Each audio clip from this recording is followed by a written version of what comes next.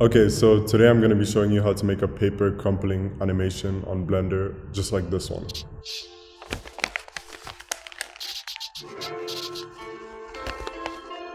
But you can do it with any 2D image, basically. Okay, so we're going to open up a new Blender, just hit General. We can delete this cube, and we're just going to hit Shift A and add a plane. Then the S key and increase it a little bit. And you just kind of want to generally match the proportions of the image that you're going to be using to crumble. So here I'm going to hit S and Y to scale it on the Y axis. This is the image that I'm going to be using. It was just a random watercolor painting that I did and figured why not animate it.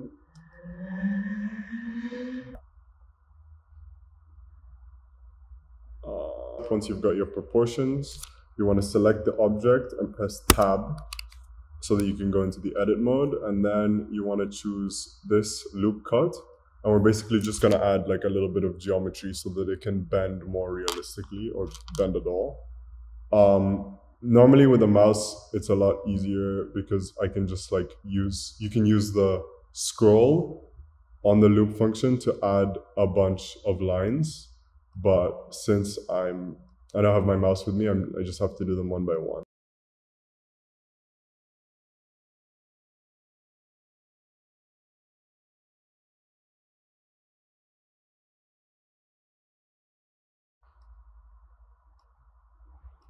It doesn't have to be perfect. Like I have a little mistake here, but it's chill. It doesn't matter. Okay, next step, you want to just come out of object mode. You can either press Tab or you can go up here and choose object mode. And now we're going to go into the shading panel. And in the shading panel over here, we're going to hit New. And this will just give us the default material, which is all we want. Then in here, you hit Shift A, go to Texture, and choose Image Texture. Place it over here, and then open the image that you want to use. For me, I'm using this, Wager Color. And then you want to connect the color to the base color of the principled BSDF. I just glitched out there.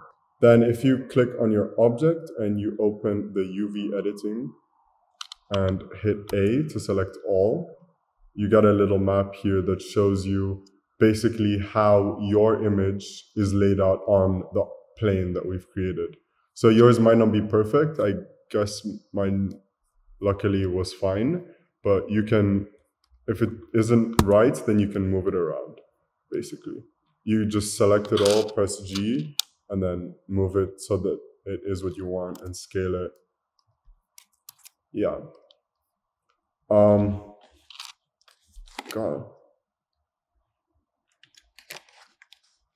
Why am I doing this?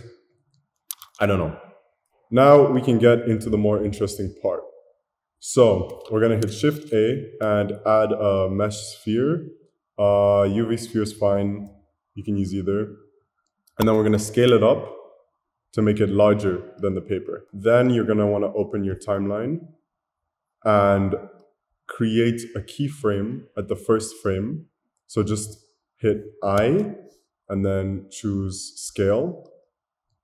And then move forward to where you want. I'm just going to do 70 frames. And then just hit S and scale down this ball to roughly this or to whatever you want it to be.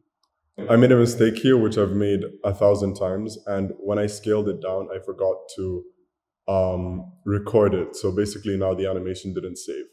So if you made the same problem, or maybe you didn't, just go back to 70, check that you already have the first keyframe, hit record, then press S and scale it down. Now we're going to make this sphere into a collision object. So you want to choose this over here, the Physics Properties tab, and then choose collision. For the piece of paper, you want to choose cloth. So now basically they are acting forces against each other. But we obviously have a problem because the piece of paper just goes straight down. Since I only am going up to 70 frames, I'm also just going to reduce it here to 70 frames. To fix the dropping, you want to select your piece of paper and then scroll down in the physics tab, and you want to find collisions and check self collisions. And then you want to increase the friction to like 15, and then go down to field weights, and you want to reduce the gravity all the way to 0. So now if you play it with the sphere hidden, you should be able to see a pretty close start to the crumpling. One thing I forgot to do is add some thickness to the sphere. Here you want to add a solidify modifier to the sphere. So you just click here, modifiers, add modifier, and it's over here, solidify, and we just want to add some thickness. So I'm just gonna, no, that's too much. I'm just gonna do 0.05, and I'm gonna apply that. And now we should have a working crumpling simulation. So it of course still needs some work. It's a bit boxy. So one of the first steps that we can do is just select this and then choose shade smooth. That helps. And then what we can also do is add some subdivision surface. Sometimes it doesn't show the paper crumbling even when you scroll through it because it just hasn't finished loading. So yeah, I'm gonna add a subdivision surface modifier. Here we go. And I'm just gonna set it to, I'm just gonna add a few. I usually do like 4, whatever. But another effect that this is gonna have is it's gonna slightly round the corners too. So this is how it's looking right now with the image. It's definitely too bright, but we'll get there. I'd also like it to just get a little smaller. So I'm gonna scale the sphere even more. And another thing that's important for when you're gonna wanna render this out is go up here to filter and choose this camera. And basically now we can turn off the sphere so that the sphere doesn't render with everything else. Because if you were to just turn off the sphere on the eye, then when you go later to render your image, you're still going to see the sphere. So yeah, just turn it off on both. Okay, let's start setting up the scene. So I'm going to hit 0 so that you can enter the camera mode. And then if you hit N and choose view and select camera to view, now when you move, your camera will move with you. So I'm just going to choose something like this. You can move it around as you please. I'm also going to change the aspect ratio. So just come out here to the output settings. And I'm just going to do 1350 by 1080. That's a ratio I quite like. I'm also going to add another plane just so we can set up like a table behind it. So I'm just going to scale that up. Right, that's good. Rotate, hit R, hit Z. Doesn't really matter too much. And then we're going to hit G, which is to grab, and then Z for the Z axis and move it a little down so it's below the paper. I like to put it even more so there's a bit of a shadow. Select this and go into the shading tab. And very much in the same way as we did for the drawing, we're gonna add another image texture here. So Shift A, texture, image texture. So I've got a wood image already saved. So open, desktop, wood. And you can find a wood image just like anywhere on the internet, really. Like I just got this one from Google Images, but I might include it in the description of the video. Next, start. Okay, so now we got that. We make it the base color. I'm also gonna go touch up the paper a bit. So just select the paper. We're gonna add a little roughness. Maybe if I go around, put some metallic in. I just like to mess around with these until I kind of get what I want. Yeah, I think that looks good enough. And yeah, for the wood, we're gonna add a little bit of roughness too. Maybe some metallic. Good enough for now. Back to layouts. Just gonna adjust the camera a little bit. Something that you should do is after you're animating, if you've been using the record feature, just remember to turn it off, because now I've just animated the position of my camera. So if you've actually done the same thing, then you can just select your camera and this keyframe should pop up here, and you can just select it and hit X, delete keyframes. Let's see how it looks. Okay, so now we're having a problem with the table and the piece of paper intersecting, so they kind of go through each other. And this is just like a lazy way to fix it, but this is just the way I'm gonna do it for this video. I'm gonna set some keyframes on the table so that it moves back. So I'm just gonna scale it up a little bit, and then delete this keyframe that I accidentally made earlier. And then I'm gonna find the point where the table and the paper first start intersecting. So I'm gonna go somewhere here in the timeline, and then I'm gonna start recording. Hit G, hit Z, just move it down a little bit. And then I'm gonna go forward in the timeline. And I'm just gonna check when it's intersecting. Yeah, so somewhere there. And I'm just gonna move by hitting G and Z this backwards, so we kind of get also like a floating effect of the paper. I'm gonna adjust the timing a bit, so I'm gonna select the sphere.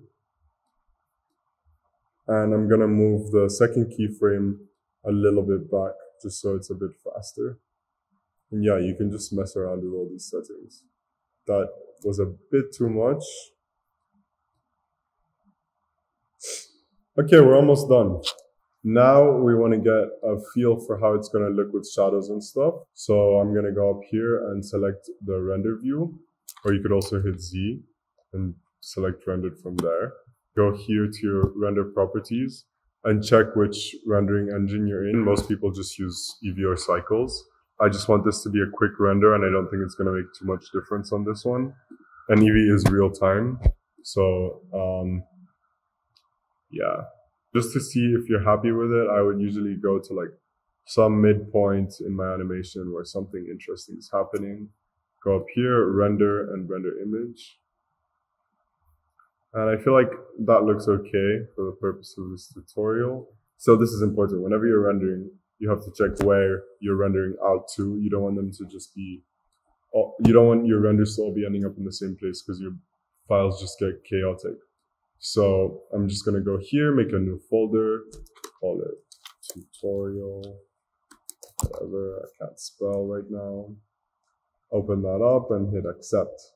And then check these settings. You just want RGBA or RGB, because we don't have any transparency here, it doesn't matter.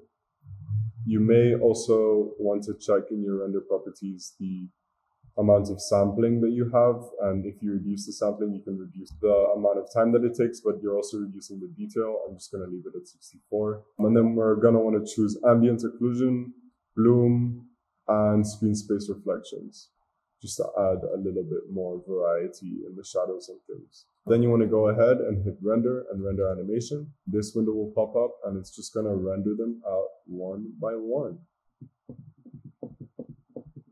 Once the render is done, you can just close that. So basically, you're gonna get a file environment that looks like this. It's literally just an image for each and every frame.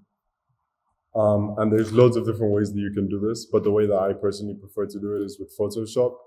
So I'm just gonna open up Photoshop and then go to File, Open, or you can just hit Command O. Go navigate to where you have those images. Choose the first one and then select image sequence. Open it up, hit 24 frames per second. It might say something different, but just choose 24 because that's usually the default in Blender. You can change it there too if you prefer. And then if you play it here, this should be the first time that you can see your animation kind of coherently working. A lot of the time what I'll do and why I prefer Photoshop is because I'll mess around here with some layers, and I tend to be exporting like transparent things from Blender. So I do like backgrounds much more easily in Photoshop than pre-rendering them in Blender. Sometimes I do need to do it in Blender though because of reflections and stuff like that. So once you've done that, you can just choose File, Export, and then Render Video. Tutorial. I'm just gonna export it to my desktop, and then format, you want to choose H.264, just standard MP4. Now you should have a working little video. There we go. And then next steps I usually take from here to make the video look more like this is I just throw it in Premiere, and I just added some sound effects. I literally just like crumpled a piece of paper in front of my microphone. Then I just reversed it again so that it's on a loop.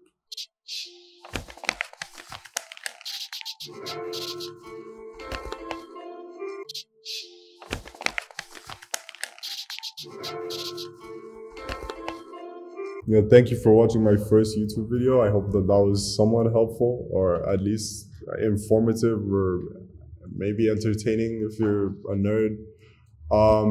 And yeah, hopefully I'll make some more videos soon. Thanks. Bye. Yeah. 2/3 of the week on no sleep.